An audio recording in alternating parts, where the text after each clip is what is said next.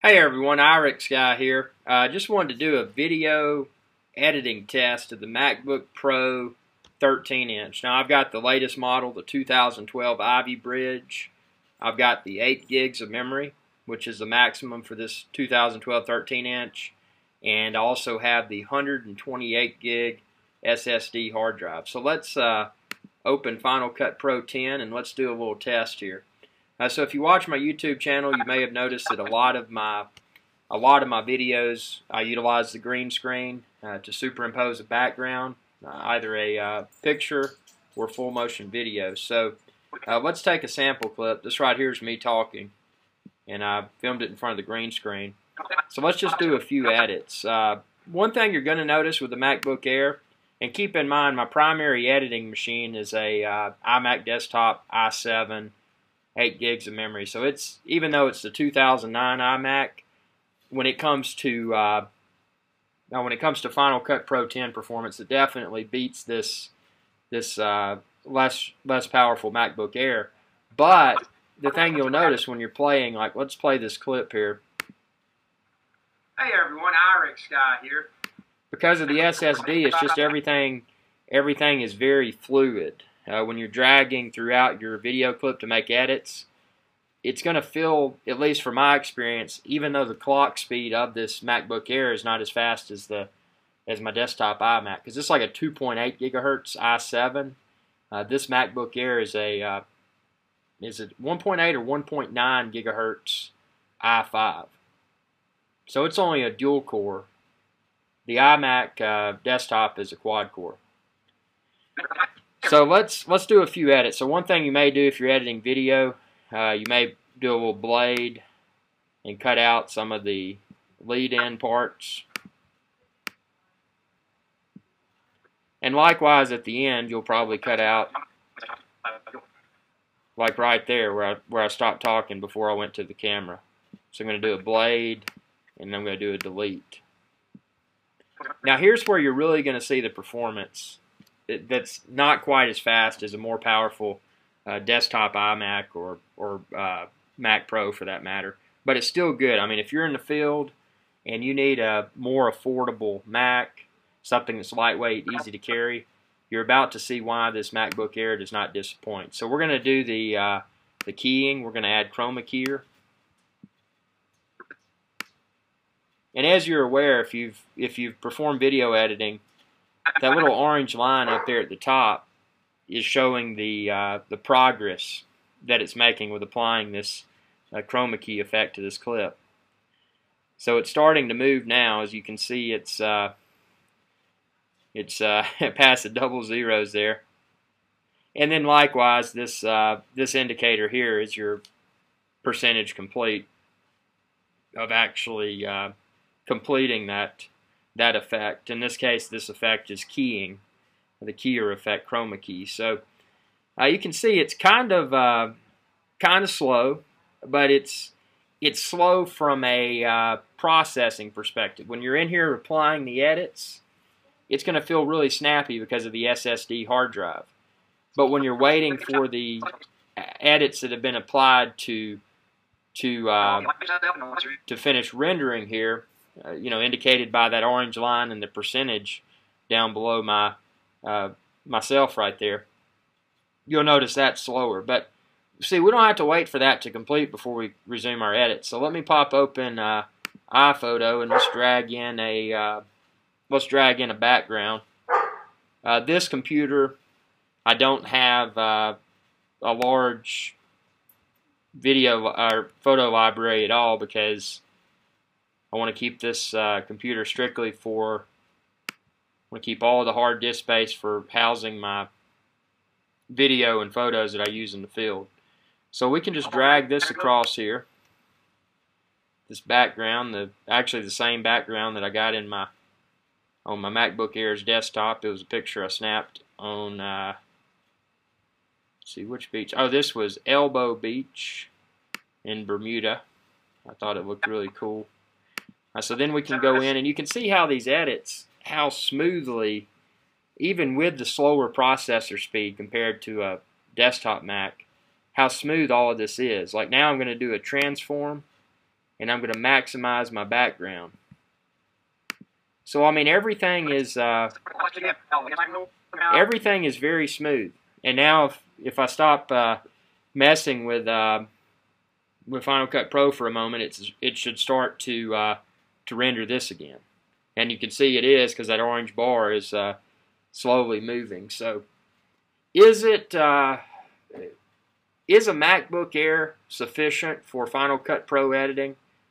My opinion is that it definitely is. If you're a recreational video editor, you know, maybe you've got a laptop, you didn't want to splurge for the higher end laptop, but you got the MacBook Air and you want to do some edits. It's perfectly great, as you can see here. Your only limitation will be, actually there's a few limitations.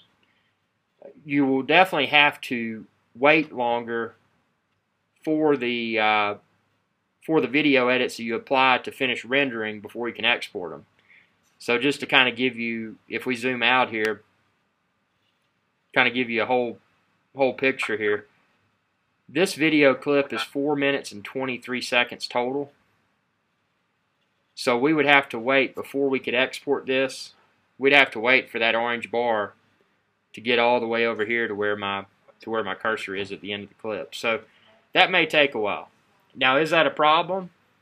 If you're a recreational video editor and you may do one video every few days, every few months or so, it's not at all, because in all sincerity, this whole video, and I'm not going to keep this up the entire time that it's doing its rendering, but this whole video, I would assume, would likely be able to complete its rendering job in about 30 minutes or so, based upon the status that I'm seeing now. So it's great. I mean, it's great, and it's also great if you're if you are a serious video editor, and maybe at your home or your office you've got a Mac desktop, either an iMac or a Mac Pro, and you just want something in the field to go ahead and import the video that you've shot, the photos that you shot, import them into a Mac so that you can see on the screen and within your Final Cut Pro 10 software if the video meets your expectations. Because the worst thing ever, especially if you're pretty far from your home or your office, and you shoot all this video, and then you get back to your home or your office and you download it to your desktop, and you find that, oh, it's decent, but I wish I had panned a little bit further to the left and got a shot of whatever on the beach, or maybe when I was filming someone talking, the camera was a little bit too low and it didn't come out good. So it's good to be able to have a fully functional Mac computer in the field with you, so that you can see immediately after you shoot your video or shoot your photos whether or not it meets your expectations. And that's why I use this. Now, the other limitation that I wanted to bring up was the storage.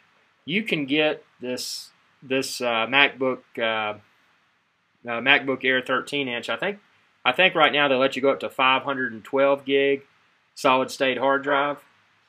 But when you do that, you're going to tack on hundreds of dollars to the price. In the same scenario, if you opted for the 256 gig solid state hard drive.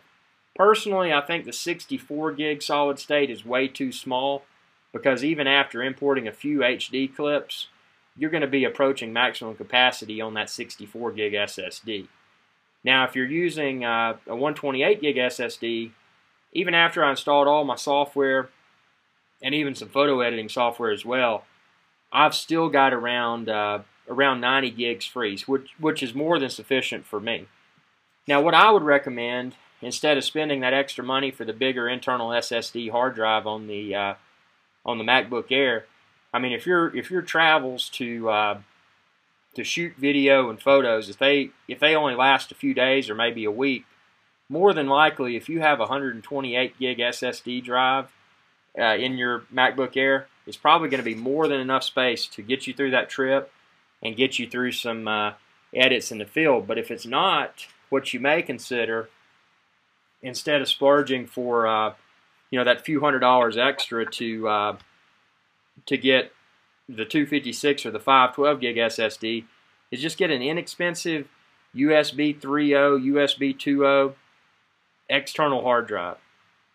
You can get that off of newegg.com or somewhere similar, probably for around $100 or less, and that'll provide you with plenty of external storage. You can simply plug into your MacBook Air's USB 3.0 port and have extra storage while you're in the field. Now, for me personally, what I do when I get home to process all my video on my desktop Mac, I store all my video on a network-attached storage device. So by doing that, what it enables me to do is retain all of my video clips in an affordable storage location. Because you can get NAS drives for not much at all. And I mean, they can be multi-terabytes in capacity. So you can put your video clips on there, and then when you're getting ready to edit them at your house or on the road for that matter, you can just drag them onto your either your MacBook Air or your iMac desktop, so that they're being edited from the hard drive itself. You don't want to perform edits over the network, because it's going to degrade the performance.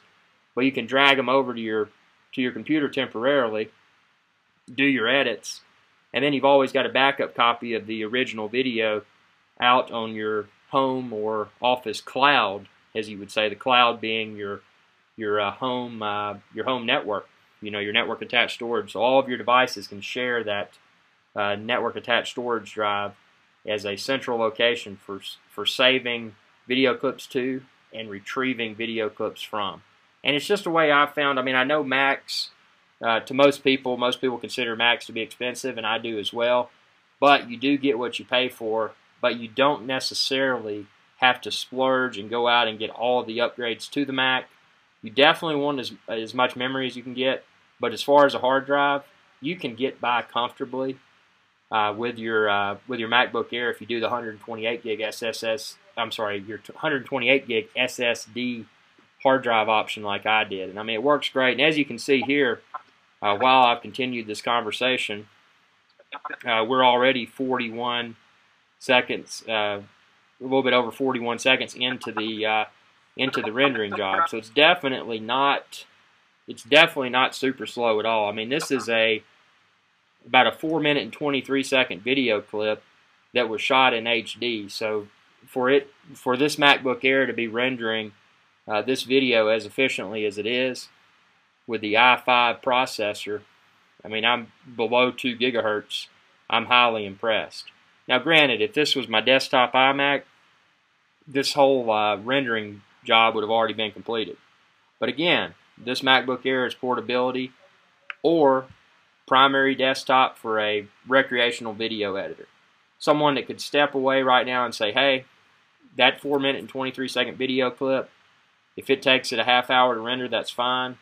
I'm just going to go do something, I'll come back, and then I'll export it and upload it to YouTube or wherever.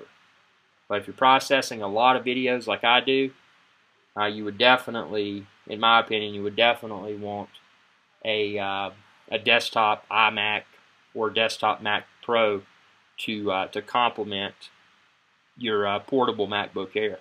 As always, thanks for tuning in, and I appreciate your feedback.